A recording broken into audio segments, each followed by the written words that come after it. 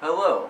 So, I'm the one who has been working on this whole dynamic gravity theory, trying to explain gravity and the universe the way we see it better than general relativity has, because there's a lot of problems going on there. Before watching this video, I highly recommend you go back and watch my other video I made explaining the basic concept of dynamic gravity and how it works. Otherwise, this one's not going to make any real sense to you. It's adding on to that. I'm going off explaining some more concepts better that I left kind of open, like how exactly dynamic gravity is creating dark matter and dark energy, exactly what's going on there, and a few other things. So let's go and get started. First of all, now according to general relativity, gravity is an infinite force. This is saying that the furthest galaxy that we can see, with the Hubble telescope or whatever, the planets inside that galaxy, we are being affected by their gravity, an extremely minute amount that's non-existent essentially, but it's there. Now here's the problem with that. If that were the case, we know the universe is homogeneous as far as galaxies are concerned. We look out, and in any direction we look, we see galaxies. They all look the same. There's no up or down or left or right in the universe that we can tell. It seems to be pretty uniform in all places. But it's not the same. It's not identical. Galaxies are larger. Some are larger than others. Some are closer than others.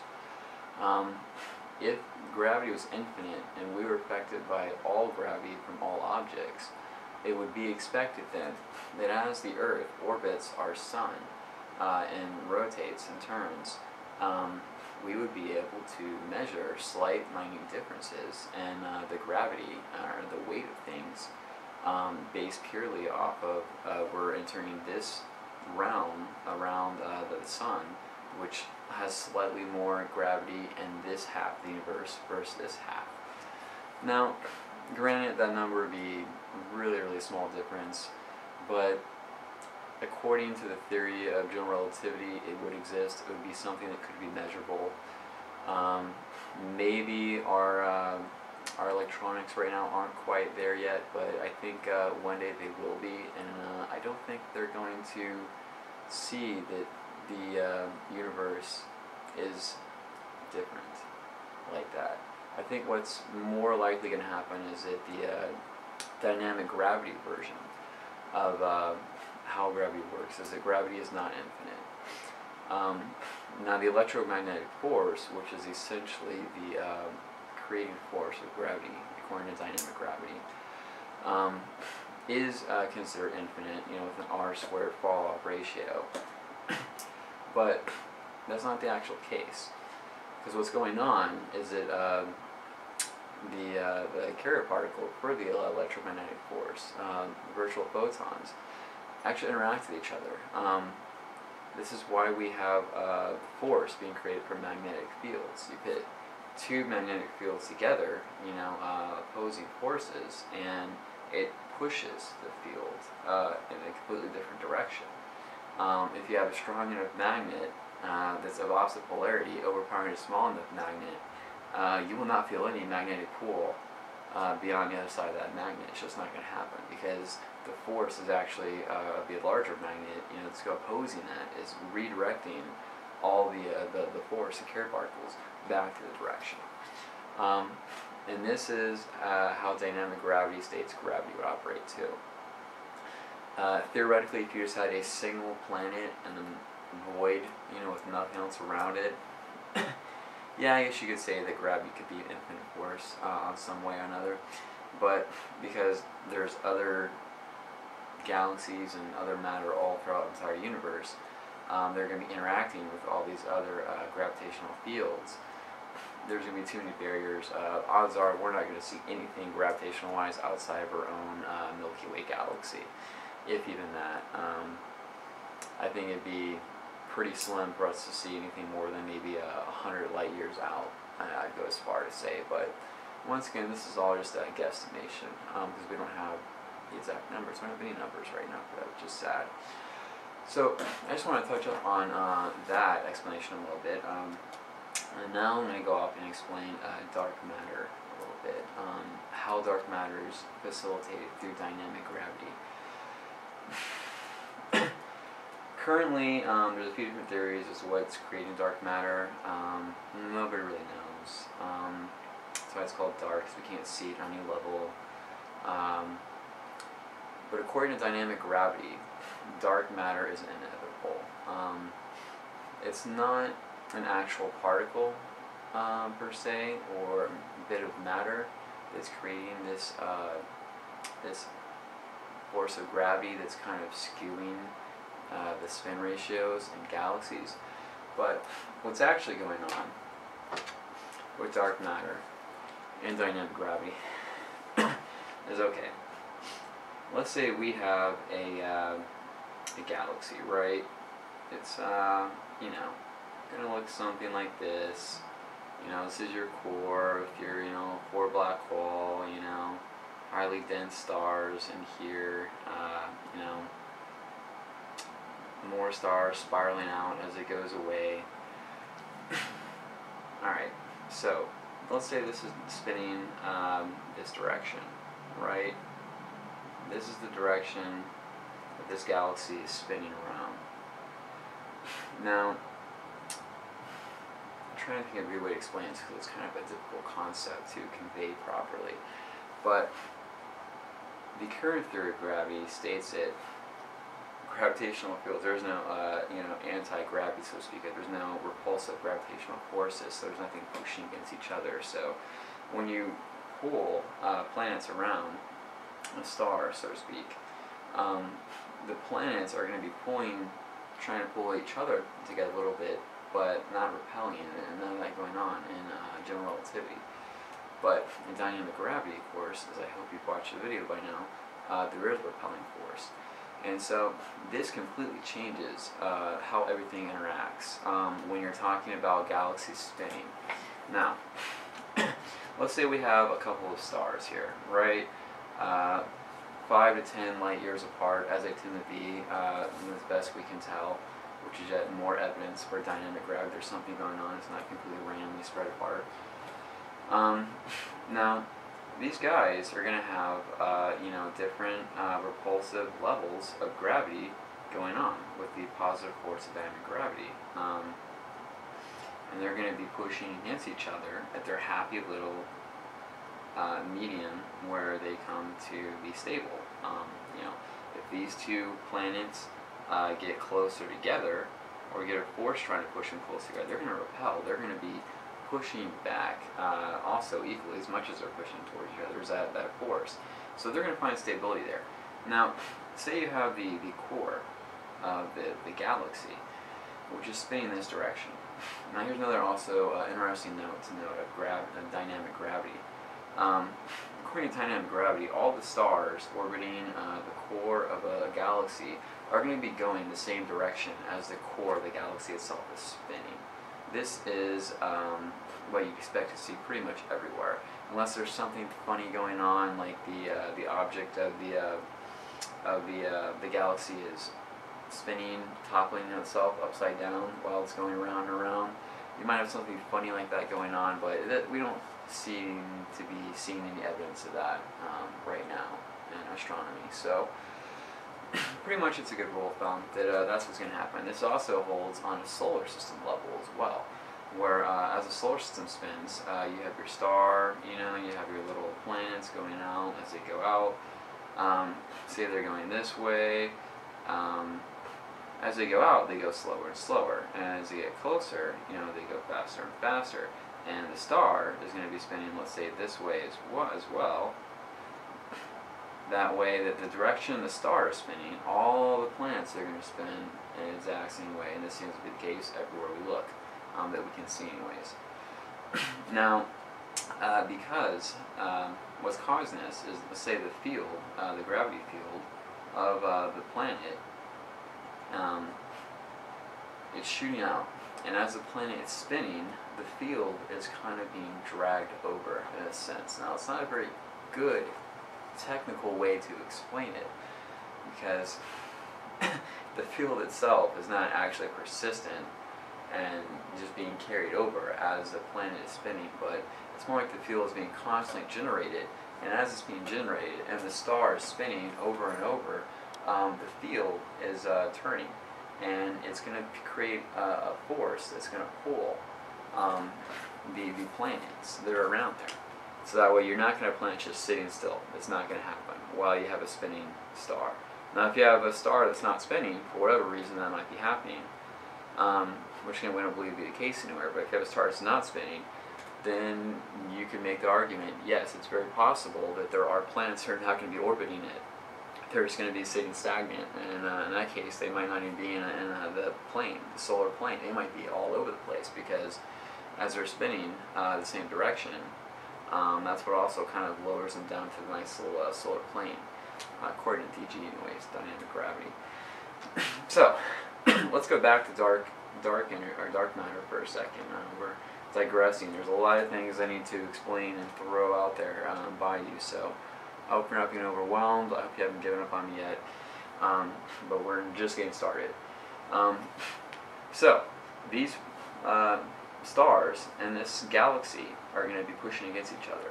Well, as this galactic core is spinning in this direction, this direction, and all these stars want to go this way, they're going to be pushing against other stars that are nearby them, you know, in that 5 to 10 light year radius, depending on how large the near stars are, and it's going to create a repulsive force. It's going to, it's like a check and balance in the system where it's not going to, all the force is not going to just carry over.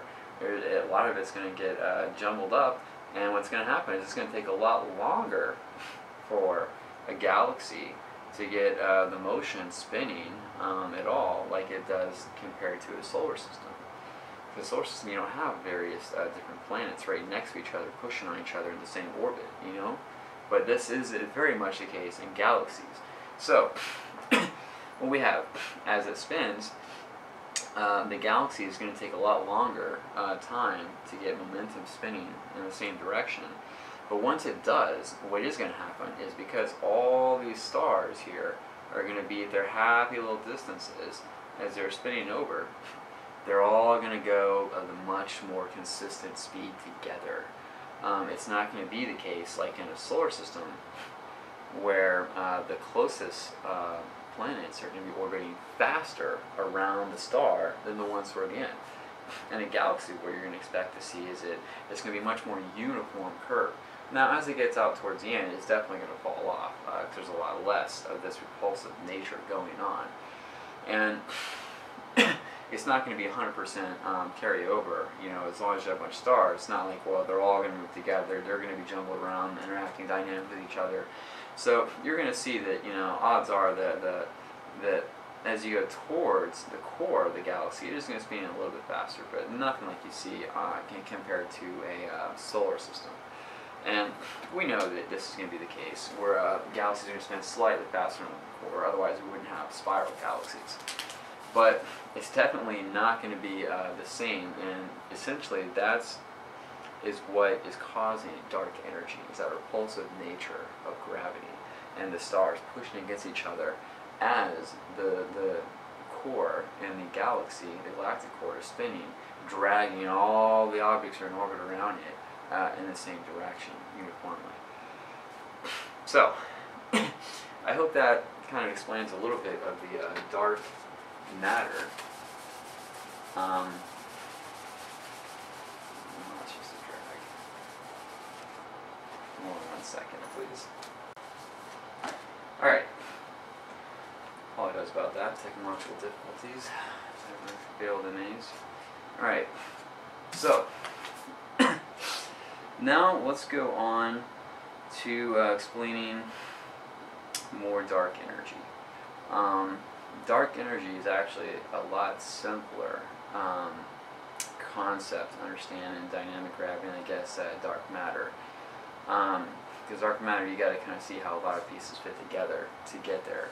Dark energy, it's pretty much essentially the repulsive nature of gravity itself. Now we get this a little bit when we see like the sun as it's repulsing out the gravity, pushing away the larger planets into further orbital distances away from the sun. What's creating dark energy is that same effect, but it's not from celestial objects. It's from something that I want to kind of coin a super celestial. What's a super celestial? Essentially a black hole, whether it be a galactic black hole or even a regular black hole. Now the force of dark energy itself is pretty much entirely attributed to galactic black holes, so let's just focus on that right now. So, I hope you understand how black holes are created. You have very large stars. When they die, they explode and they implode, pushing a bunch of that matter together, creating past this critical point. Well, now you have this dark body, a very immense, intense gravitational pull. Mine is going to have a very immense negative gravity pull. It's actually an immense positive gravity pull, according to dynamic gravity, because they're both the same. It's two sides of the same coin. So, you're going to have this immense gravitational pull that's going to be pushing away also. Now, other galactic core black holes from nearby galaxies are going to be interacting with each other the exact same way that solar systems, the stars and solar systems react. They're going to find a stable distance depending on how large they are, which could take a lot longer because you're talking about a lot more distance and a lot more mass going on there. It's going to take much longer. So much I wouldn't be concerned about the stable distance with galaxies being together nearby, but they are going to have these two galactic black holes, right? And what these two galactic black holes are doing, they're getting bigger. They didn't start off in the beginning of time that size, and they've always been that size. No, they started off from a star, and they grew into black holes, and they started consuming all nearby stars and other black holes that were doing the same thing nearby, until eventually you have this massive black hole in the center of a galaxy, and it's going to keep growing. It's not going to stop. It's going to keep consuming all the nearby planets and solar systems near it as time goes on. So this black hole is going to get larger, and it's going to have a more intense, immense gravitational field, both positive and negative. And as the positive field gets larger, it's going to push out even harder on all the nearby galaxies as they're getting larger as well, those nearby galactic holes. And so what do you have? You have essentially a universe that has started homogeneously all around you with galaxies scattered here and there, which are all growing. Their galactic black holes are growing larger and larger and pushing on each other more and more. What's going to happen? You're going to have this positive gravitational force, which is going to be pushing the galaxies away from each other as much as it possibly can. There's no limits to that, but it's going to happen. This is what you'd expect to see, is a expanding universe with dynamic gravity as the universe ages. Now, of course, one day is going to happen where the galaxies are going to consume all that they can consume, and they're not going to grow any larger, and then balance will kick in, and then the universe will stop expanding unless more matter is being created, which I really want to get into that right now.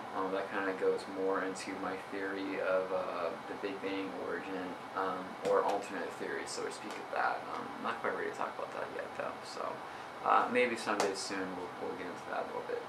But basically what we need to know is that dark energy is essentially the galactic black holes growing larger and having a more positive gravitational force be journeyed with that. And so they're going to be pushing back on each other.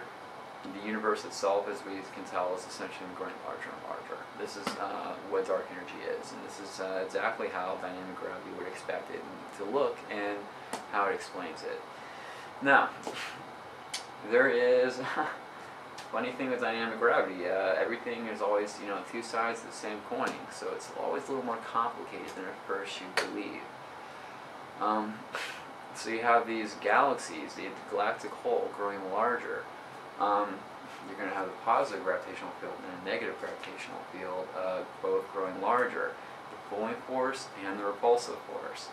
Which one is going to win out overall? The answer depends. We know obviously as the black holes are growing larger, the nearby celestial objects are going to lose out to the pulling force of gravity. They're going to get sucked in because they don't have enough mass to repel against some galactic black hole. But yet there is going to be that positive force pushing out all the celestial objects and the galaxy as well.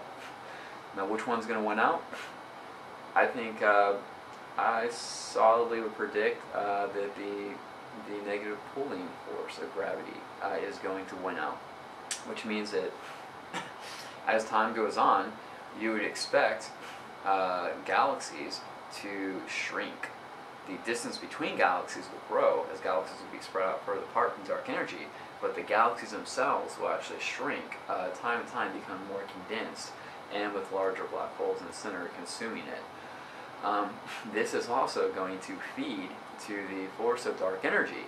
Dark energy, as the galaxy shrinks, it's going to spin faster due to conservation of energy, as it's already going in direction and everything's pushing against it uniformly. All the stars, as I showed you, are pushing apart as the galaxy is spinning. So that's something that I would predict, is that galaxies would shrink over time and the force contributed dark energy would grow even faster than it would normally because of these galactic black holes that are growing larger. I think that's a pretty good job of explaining how dark energy and dark matter work. It's a pretty basic concept once you think about what's actually going on. You understand the process of gravity. It's a pretty easy prediction to make, and the evidence, as far as we can tell, is exactly along accordance with that. Now, I also like to explain another concept of dynamic gravity, kind of related to general relativity a little bit. General relativity, one of Einstein's famous predictions was that no matter can go faster than the speed of light, although he never said why. Now, according to dynamic gravity, this is something that, to my surprise, popped up along with the formula that it kind of explains that. You have this gravitational field permeating all around you, and as any object of mass that's affected by this gravitational field is traveling through it, the gravitational field is going to exert a force on it. The faster the object is going, or the larger it is, the more force is going to be exerted on it. It's kind of like the rain paradox, or rain theory, where it's raining outside, and okay, the rain's coming down at a constant rate, and you're walking in the rain, and you're calculating in your mind, okay, I'm getting so wet by the rain, I'm getting this wet this quickly, my house is a block away. If I run, and it'll take me, say, 20 seconds to get there, then 20 seconds times how much water is being poured on me is how wet I should be. That's not what happens. Because you're running through the rain, you're actually running, cutting a path through all the rain that's falling down on top of you. So you get more rain, you get wet much faster. And the faster you run in the rain, the more wet you get, even though you're in there at the same time, if you're just standing still. So, now, essentially that's what's going on with dynamic gravity, explaining why things have trouble going faster than the speed of light. Because the particle that's facilitating gravity and dynamic gravity, which is the virtual photon, is traveling at the speed of light. Anything that goes up to that fast, just exponentially, requires that much more energy to just get over that extra force of the virtual particles that are interacting with everything. And once you go beyond that speed of gravity, well, then the amount of energy it requires is just astronomical. It's astronomical, just approaching it. But that's pretty much why that is the case with dynamic gravity. One of the things that general relativity never explained. It was a prediction Einstein made, and mathematically it was correct. We, verified that a long time ago.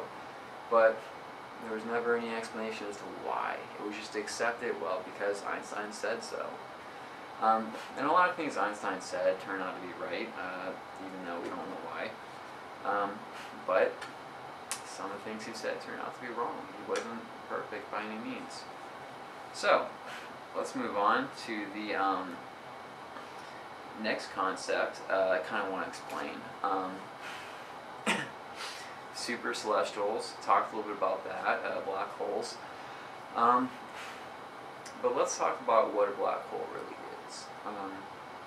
Alright, so there's one thing that dynamic gravity predicts is not going to happen. General relativity predicts is going to happen.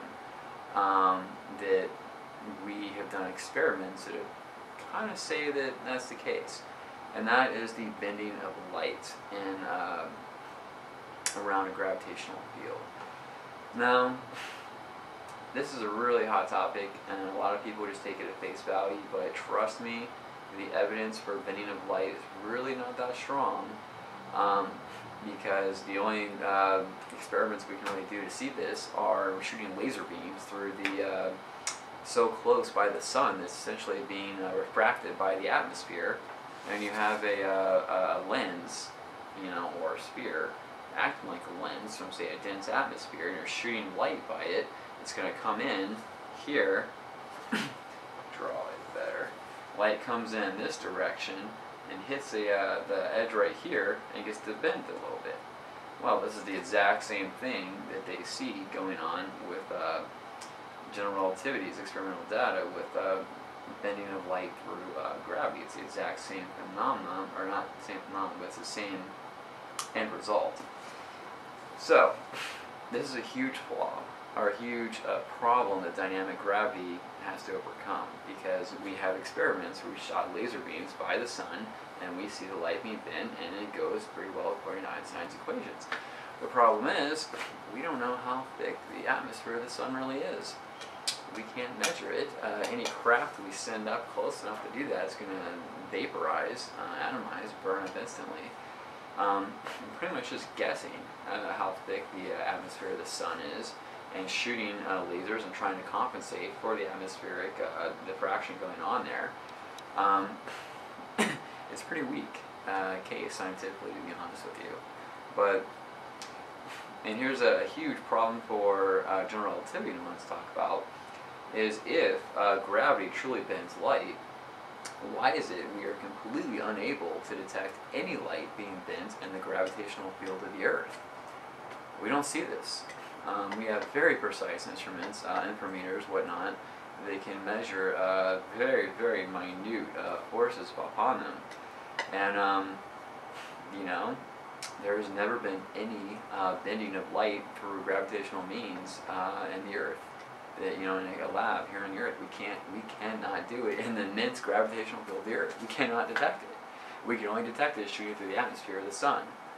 That should be a red herring for most. Unfortunately, it's not. So why do I go off on this huge rant about bending of light? Well, because it is a flaw in dynamic gravity. It's something that we're going to have to get to the bottom of to resolve. Either that, or accept that this is the one major thing that dynamic gravity predicts shouldn't happen that we're seeing.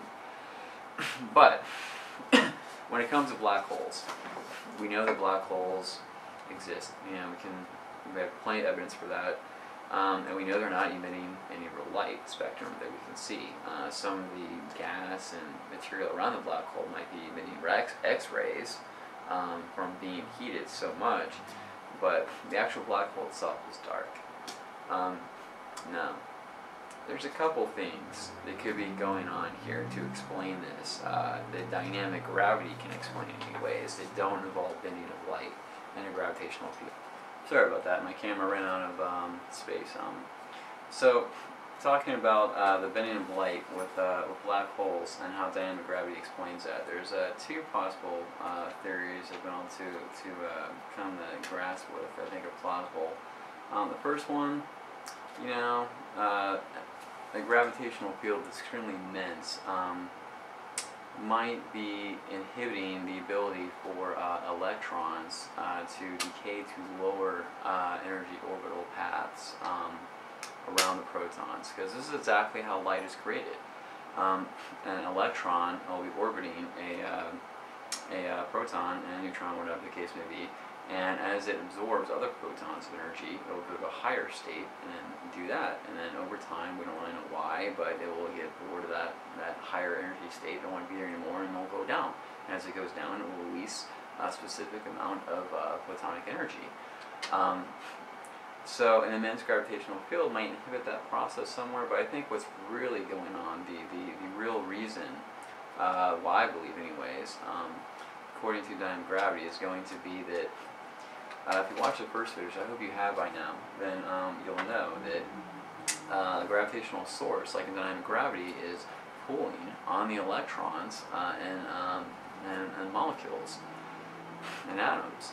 So if you have an immense enough gravitational field, such as the coin term super celestial, where that super word comes in and a lot of funny things start happening that you don't expect, it's going to be strong enough to rip away all of the electrons out of the atoms and molecules. So what you're going to have is this kind of soup of protons and neutrons and electrons in varying different layers, depending on how the black hole is structured, where there's no electrons orbiting protons, so you have no light being emitted. It doesn't exist. It's not being created. That's why it's black. It's not that the black hole is such an immense gravitational field that it's warping warping the light, pointing it back in. It's just that no light's being emitted because there's no light chemistry that's allowed to go on there. And then also because neutrons are essentially protons and electrons, you could argue that it's probably mostly neutrons or something of the sort, because the gravitational field is so immense, it's probably going to smush all the electrons and protons together to create neutrons. So black holes might just be very, very large, dense balls of neutrons in space, just eating everything up, is probably the case. Now, that's essentially what's going on, how a black hole can easily be described without general relativity bending of light going on to explain that phenomenon. In fact, you'd kind of expect that, because a larger black hole, at some point in time is going to be strong enough to rip away the electrons out of the protons, and then you have no electron-proton chemistry going on like light, electromagnetic radiation.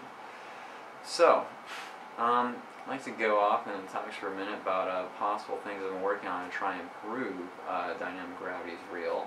So it's something I really would like to do in my lifetime if possible, but it's really hard. One of the things I thought about, obviously, is observing the nature of a proton in a gravitational field.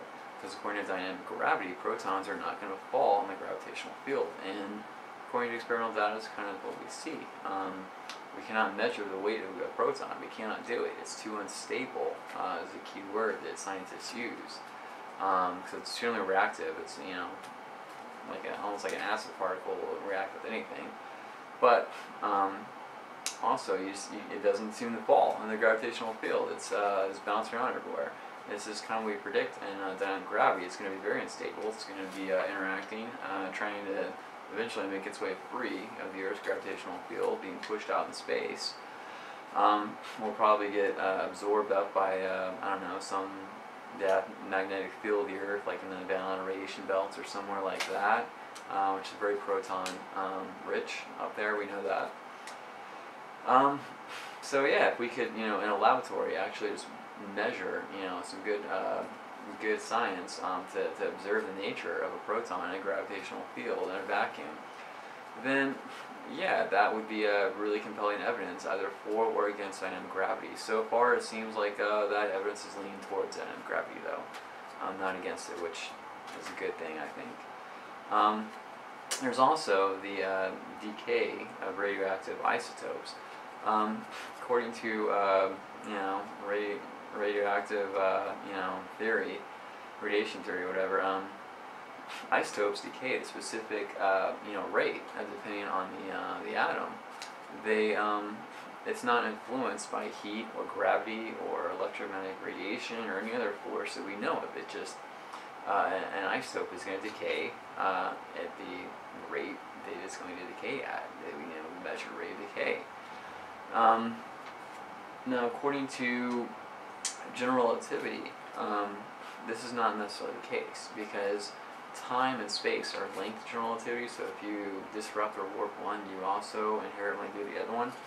So according to general relativity, isotopes are going to decay slower in a gravitational field because time is being warped itself. And or as you travel faster, and so I'm never really explaining why going faster slows things down, but dynamic gravity does, because you're traveling through a gravitational field, which means more gravity, more gravitational interactions. But so essentially an experiment could follow as you shoot off some isotope like tritium, like a 9-year half-life or something, out into space, and measure, have two isotopes identical, measure one on Earth after 9 years, something, and one in space, and see if there's any difference between the two. If they are different, then that would be evidence towards general relativity, because general relativity says they would decay at different rates. Dynamic gravity does not believe in time dilation or time warping at all. There is no such thing as time travel, according to dynamic gravity. So, they would be the exact same distance in their decay process with dynamic gravity. Now, I don't know if the experiment's really viable. It's very expensive, obviously, launching things, escaping gravitational fields, and then 9 years, a decade later, measuring them very accurately. Any differences would not be very much. It would be, probably along the orders of, a tenth of a percent at best, if even that.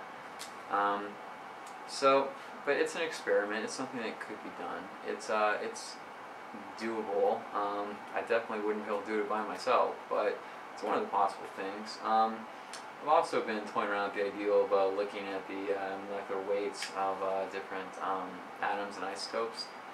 But it's really hard because, chemistry tends to average all the molecular weights together. So, yeah, there's different things I'm working on to try and give credibility to dynamic gravity, but, I'm just one man, and it's a huge theory. And then also, there is the whole thing of, excuse me, I'm kind of spacing out right now. I've been talking for so long.